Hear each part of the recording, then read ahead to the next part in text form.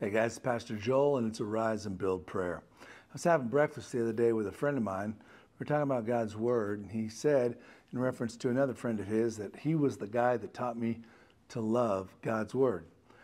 And I stopped him right there, and the Holy Spirit was convicting me, and I was wrestling with the question, do I love God's Word?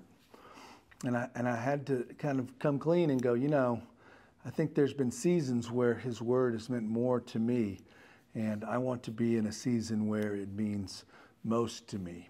And as I think about Arise and Build, I remember thinking about, God, what would you have for us in the future? We were a church, a portable church that met at a high school at that time.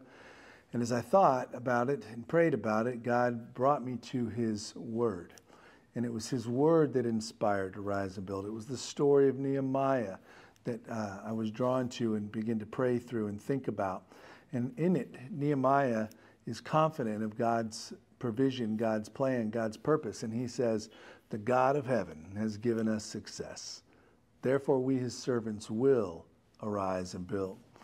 And I was able to stand on the promise that God made to Nehemiah, but believing that God had made a promise to us. But it was His Word that I believe inspired it. And I believe that really any good thing in my life comes and flows from God Himself, but often through His Word. And sometimes it's the counsel of the wise. Sometimes it's the Holy Spirit speaking, the still small voice. Sometimes it's creation itself that draws me and lets me hear from the Lord. But often it's those pages of Scripture, the stories of the past that mean the most in the present and give promise to the future. So we're going to pray to God. Prayer is a big deal, but also don't forget that we are called, those of us in Christ, to love His Word. There should be like honey on our lips, like a lamp unto our path. Let's pray. Lord, thank you for your Word. Thank you for the promises you've made to your people throughout history. And we don't want to just read about what they did, what they received, what they were guaranteed or promised. We believe we have a promise with Arise and Build to build the hill, to someday be on that hill in Westlake.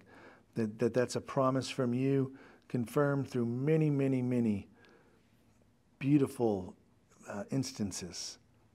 But yet, Father, we just hold tight to the words that were Nehemiah's first, but we believe are ours. The God of heaven has given us success. Therefore, we as servants will arise and build. Oh, Father, find us faithful, find us ready, find us trusting, find us in love with your Word and in love with you. And if we love you and love your Word, then your Word and your will and your ways, your Son, your Spirit will flow through us to others, wherever we are. And we thank you so much that someday we'll be on that hill because the God of heaven has given us success. So let us arise. Let us continue to build and grow our church, Father. You build and grow our church. We build with you, we together, and we'll give you all the praise. We love you. We thank you. And we need you.